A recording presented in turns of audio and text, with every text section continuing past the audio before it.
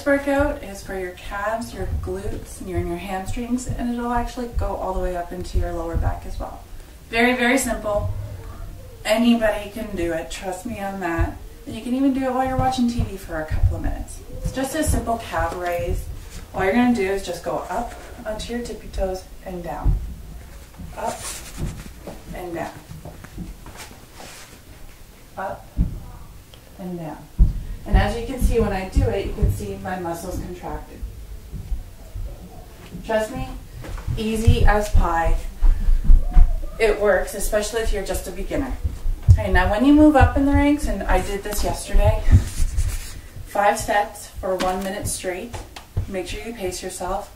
I am in pain today, and I didn't think my calves could be in any pain at all. If you have a step, I recommend going out and buying an aerobic step with a couple of layers. That way you can actually move up in height.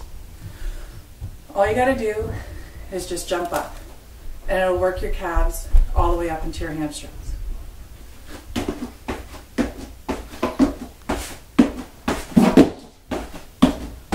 Soft landing. All I'm doing is just using my calves. I'm using a fast twitch muscle to give myself height and vertical on that. After doing it for a minute, 5 sets, you'll be in pain. But that's not to say to start out at a minute. Start off doing like maybe 10 jumps sequentially. Try to do it as quick as possible, or just go at your own pace, but kind of give yourself a goal to aim for.